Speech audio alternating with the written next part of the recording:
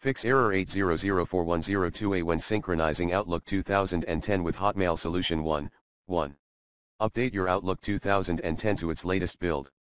If you're having trouble doing that, pay a visit to the Microsoft Update setting to get the latest Outlook version.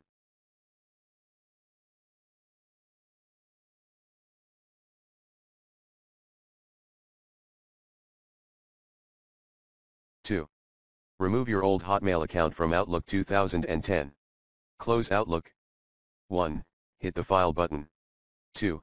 Select your account, click Account Settings, then choose Account Settings. Again. 3. Head to the Email tab, locate the email address you were using, and launch the Remove option later. COP at https://www.codetwo.com/blog/how to remove an email account in Outlook 2013 or 2010. 3. Uninstall Outlook Hotmail connector using the recommended Uninstall Tool Pro in this video. 4. Restart Outlook. 5. Go to the File menu, head over to Info and click Add Account.